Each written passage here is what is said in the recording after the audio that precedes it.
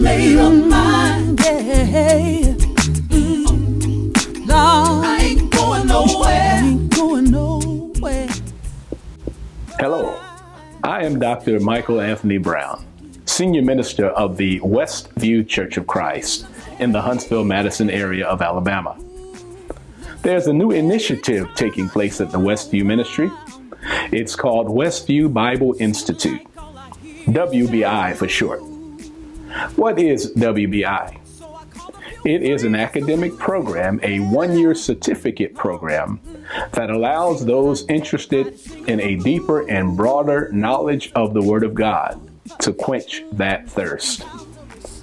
Westview Bible Institute will be offering classes such as Old and New Testament survey, homiletics, hermeneutics, church history, the Synoptic Gospels, Old Testament letters, New Testament letters, and also studies in the Torah.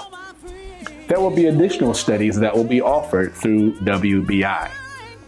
Now, everyone is welcome to take a part of these studies.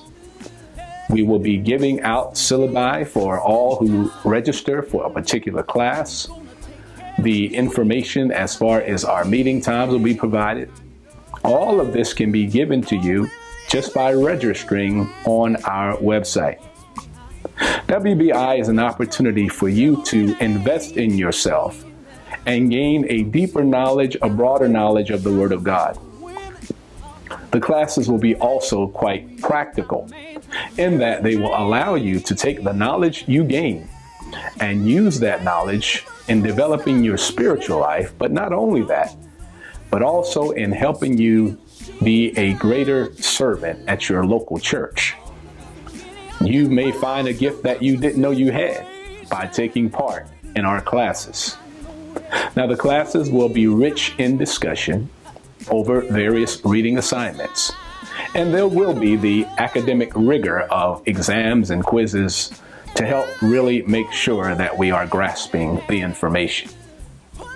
I invite you to check out WBI. Check out our website.